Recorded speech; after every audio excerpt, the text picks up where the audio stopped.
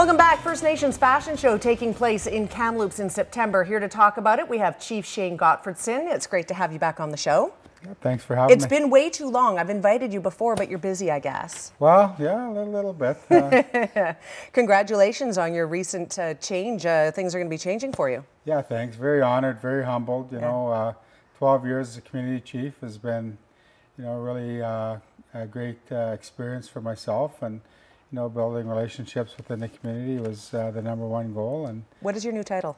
Well, I'm the new regional chief for British Columbia, so it's definitely a lot of work involved. Yeah, well, good for you. I think it's great that you're here, and that it's going to be a great learning experience for you and great for our community. Yeah, I think so too. Yeah. I'm really excited. I'm really looking forward to a new, innovative, dynamic, nimble approach towards a new way of leadership in British Columbia. Fantastic. And Kim Coltman, of course, with Headhunters. It's great to have you here as well. Thank you. It's great to be here. So you guys are working together on something that's coming up in September, First Nations Fashion Show. Yes. Perhaps one or either of you could tell me a little bit about how this idea was born.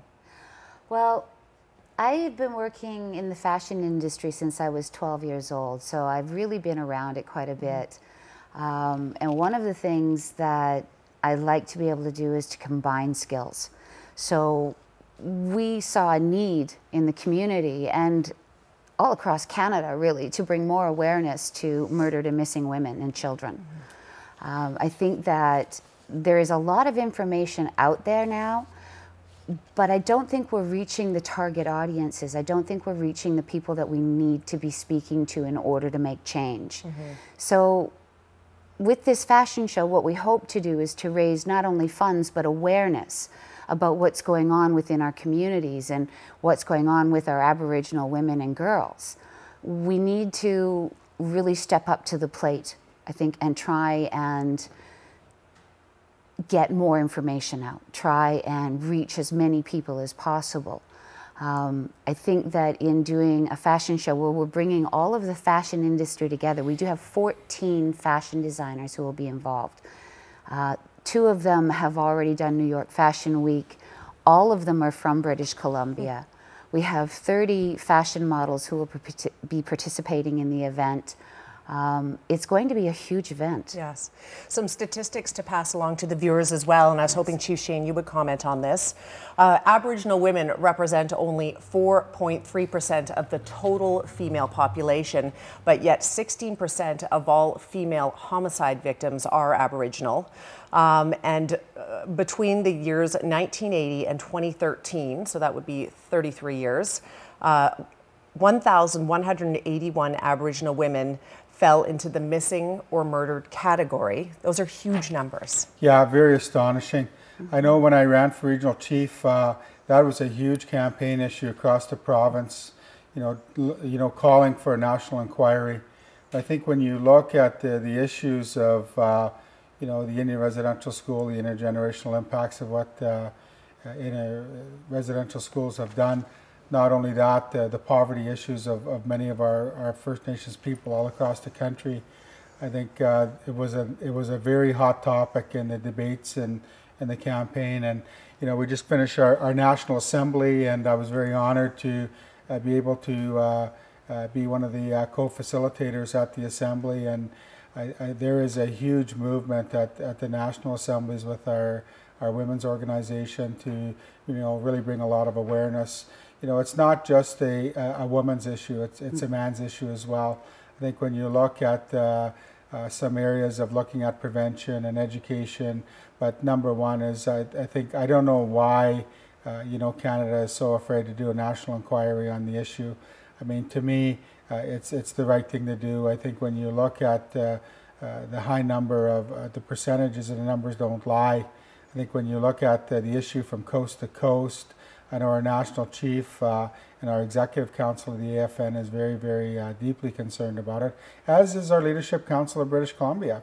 I think when you look at the highway tiers of Highway 16, you know, the reality is that, you know, there is, you know, there are predators out there that are taking our women, and it's a very, very, very serious issue. Yeah, and so many of them unsolved.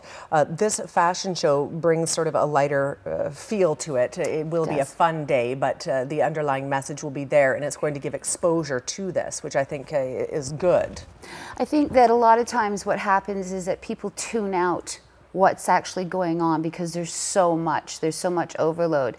And I think that's, you know, a big part of the reason why we wanted to bring some fun into it. Because when people are enjoying themselves, they're more open to what's going on. So we do have people who will be discussing the issues at the show. We're hoping at this point in time to have people who have really pushed through the movement, such as Buffy St. Marie with the red dress program. We will be honoring that program at the show as well. We will have red dresses hanging all around the powwow grounds so that we're honoring the women who are missing. We are working currently with families of Sisters in Spirit, as well as the Canadian Assembly of Women and Aboriginal Women and Children. So we're moving in a direction where we can get information out in a way that doesn't seem as overpowering as what some of the news stories can do. Yes. Headhunters has always been really involved in the community and trying to make our community a safer place to live. So that's something that Francois really jumped on board with when I mentioned that this was something I wanted to do, and he just said, "You give her." Fantastic. So, yes. We are out of time, unfortunately, but I want to leave the viewers with some information, which is on the screen. You can get tickets at kamloops.ca. You can also phone Headhunters if you want to learn more about this. It's also on Facebook. I appreciate you both being here to take the time, but I'm going to throw it to the one-day weather forecast. So I've got something. Yes? I understand it's your birthday. Yes. Happy belated birthday. I got a little Thank you. gift from you. I know you always do a lot of community service. I got some a little thank you, some wild Chinook salmon from our River Fresh group there. So I know how delicious you this do a lot of work for the community, and I just wanted to give you a little bit of a gift and from our council and our people of our community, saying a little bit of thank you for all that you do, and thanks for bringing awareness to the missing and murdered women issue. Very welcome. This will be enjoyed. That's very sweet of you, Shane. Thank you so much.